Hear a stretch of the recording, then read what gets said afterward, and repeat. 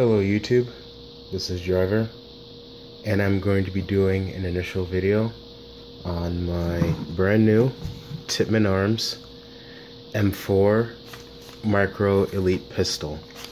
Now I watched 22 Plinkster's review on this beautiful little thing, and I just had to get one for myself.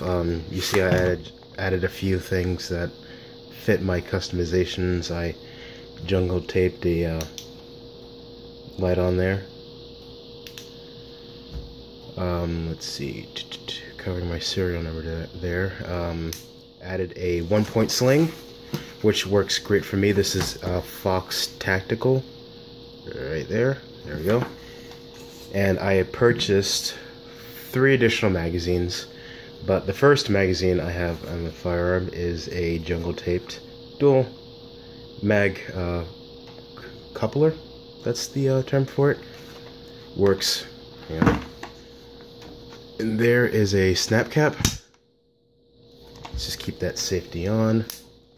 Rather be safe than sorry. But both of these are 25 round magazines. Lock in positively. Fit in just fine and for easy reload. So this is kept in my safe pretty much just as is.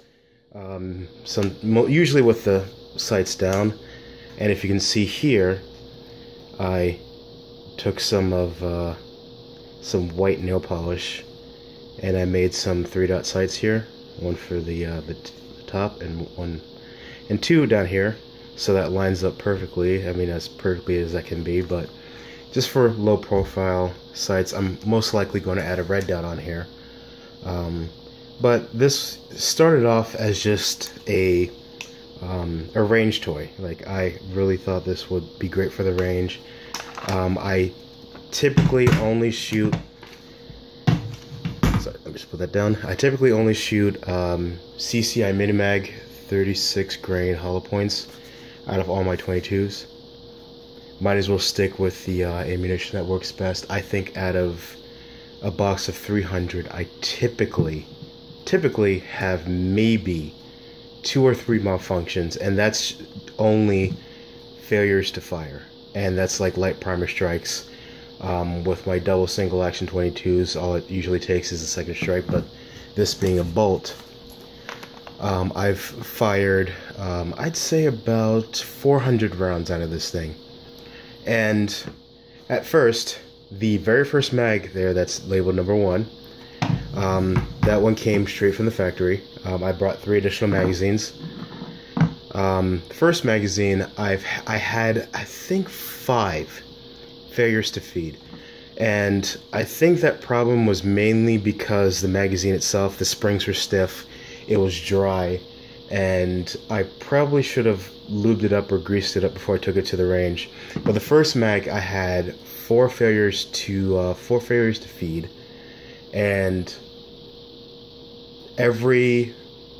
I'd say about 4 or 5 magazines after that, I don't remember exactly, but 4 or 5 magazines after that, it was 100%.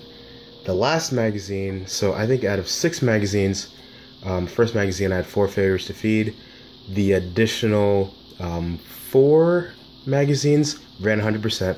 The last magazine, halfway through, I had one more failure to feed. And that was about it. The second time I took it to the range, this ran 100% out of 300 rounds that I put through it. And that was after I had greased and oiled the magazine. So after ordering the other magazines, I did exactly the same. Took them apart, cleaned them out, greased them up, oiled the steel lips right here, and they all ran 100%.